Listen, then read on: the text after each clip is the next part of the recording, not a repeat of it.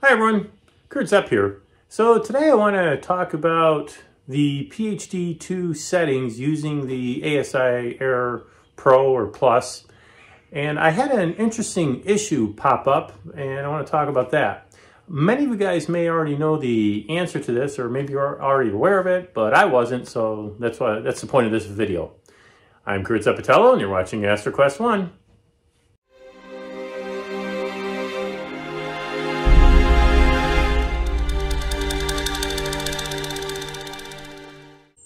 Okay, well, if you're following me, you've noticed I haven't really made too many Astro videos lately. There's several reasons, one of which is I'm not retired, so I have a full-time job, and I've been very busy lately.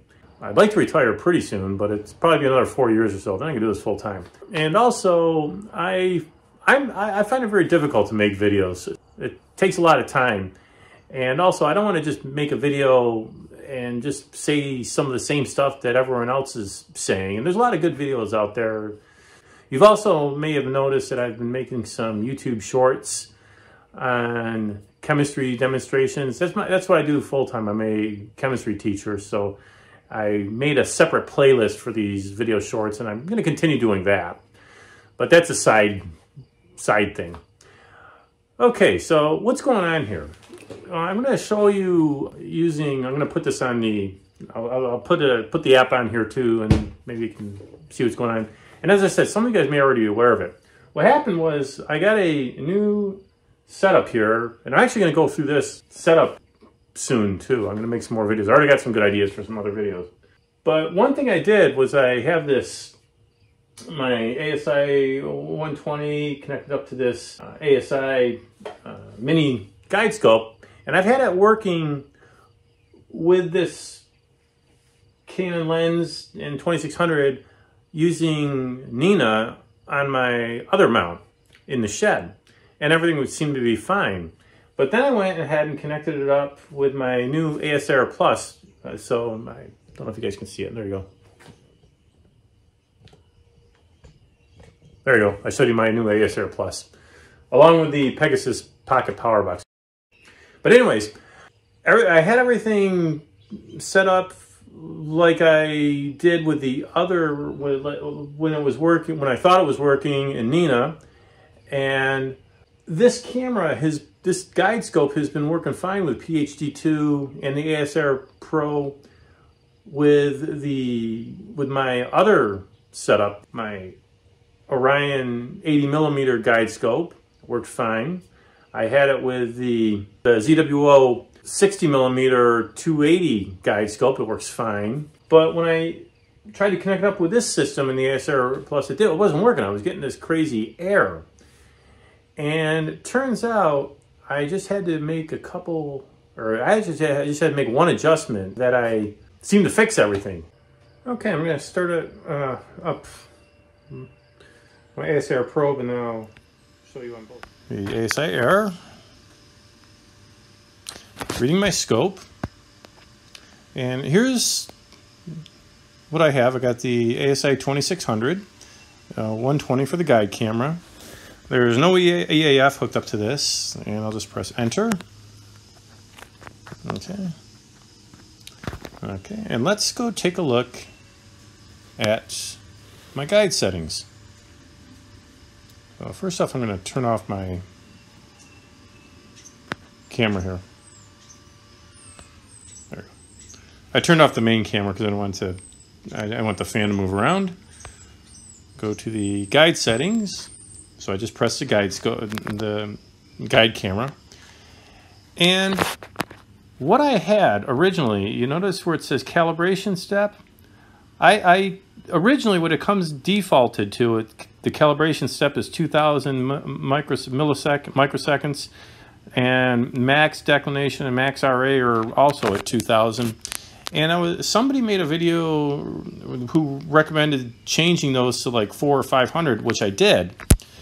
And that seemed to work really well with when I was using Nina, and when I was using my other guide scopes, that is the Orion 80mm scope. It was working fine with that. But for some reason, This particular guide scope setup using PHD2 with the ASIAIR Pro, it wasn't working. It never calibrated. The starter, the error was like, and the star didn't move enough. And so what happened is I was doing some reading, and they just recommended one of the things you can do is change that calibration step to 2000, and that actually worked. And what I didn't know, when it's doing its guiding, when it starts its calibration for guiding, it has to move 25 a distance. There's that distance value that appears on when it's doing its calibration. It has to move 25 arc seconds away. The guidestar has to move 25 arc seconds away within 60 calibration steps. And if it doesn't, it's going to say it doesn't move enough. And when I had it down to 500, it just wasn't moving enough. And so what the website said, I think it was actually the ZWO website, as a matter of fact, they said raise that value to at least 2000, if not more.